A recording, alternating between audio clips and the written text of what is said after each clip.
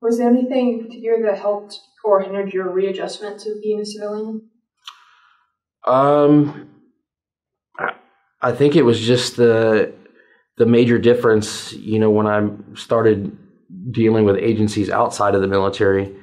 There seems to be a huge disconnect, and a lot of folks are talking about it still. The culture of the work ethic. In the military, you're given orders, and you come up with solutions to the problems, and you go about your business and get the work done and conduct the mission.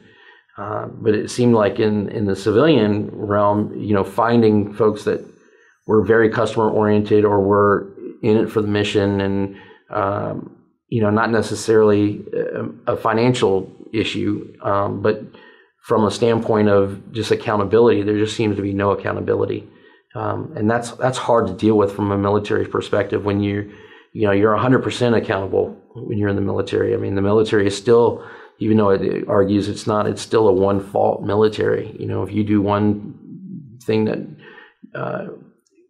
changes your career path or changes your environment and the culture of the military, you're pretty much done. You can start packing your bags. But in the civilian realm, it just seemed like that was a lot of companies doing the lowest common denominator or paying the lowest amount of money, and not hiring in quality, not hiring the work ethic. And when you're dealing with that, it's very difficult for a military retiree or separation to deal with a pace that's not on par with the fast pace that we're used to working in.